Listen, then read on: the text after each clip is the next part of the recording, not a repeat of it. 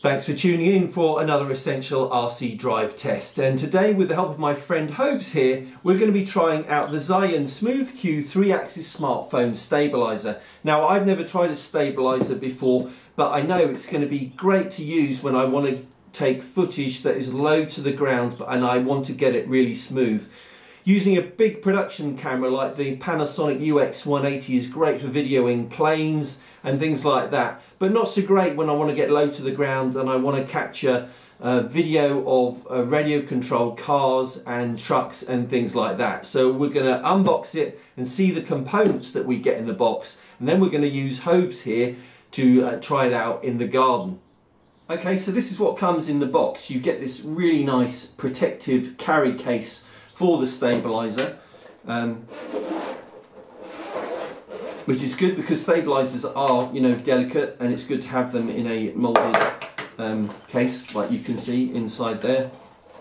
So that's the stabiliser itself. So obviously out of the box it's suited for a smartphone, but we've got an adapter, a separate adapter that we bought for like the GoPro Hero, so we can use that with the stabiliser.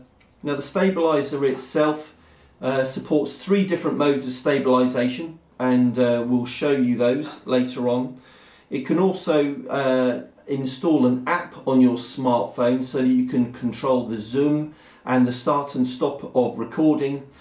And other fantastic features that this has is that you can set it to track someone's face, and it will track horizontally and vertically that person's face. Or you could mount it on a tripod underneath and you can get it to program it to follow a path really smoothly over a period of time. So for example, if you wanted it over a period of 15 minutes to pan from left to right over a space of maybe 45 degrees, then you could program it to do that, but to do it really smoothly, something you wouldn't be able to achieve by just hand alone.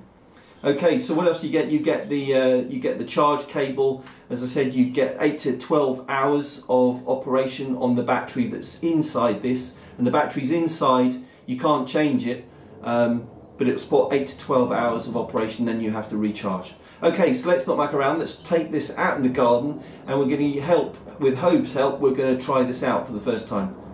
Okay, so here we are, we're out in the garden, and you can see we fitted the adapter and our little GoPro-like camera, and you can see how that's pretty well stabilised regardless of how I move it. So let's put Hobbes down. We're gonna,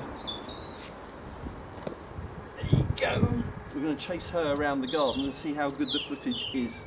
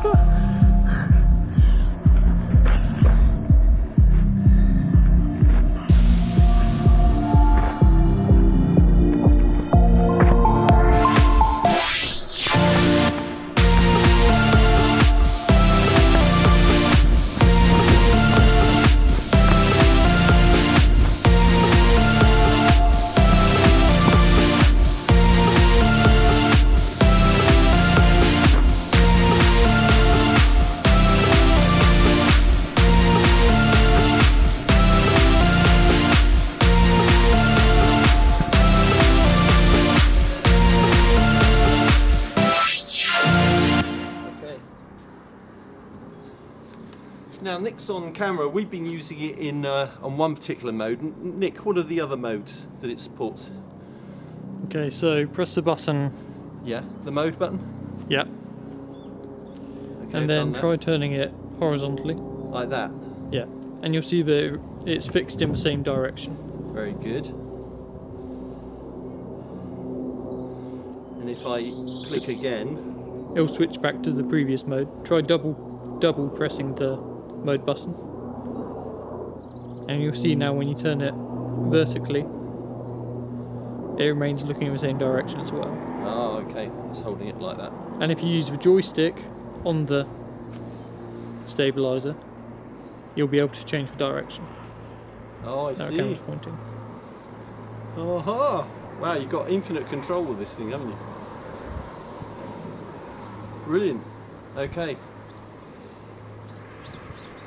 So lots of cool features with this hand stabiliser. We'll put the link in the video description onto banggood.com. So look it up for the price. It won't be as much as you think it could be, but it's if you want something where either you want to take video with your smartphone or a GoPro-like camera like this and get pretty smooth footage, then look this up. It could be what you're after. But thanks for watching this one. Thanks for Hobbes for her help chasing her around. She was chasing me more than me chasing her, but I'm out of breath now. I need to go and have rest. But thanks for watching. See you next time.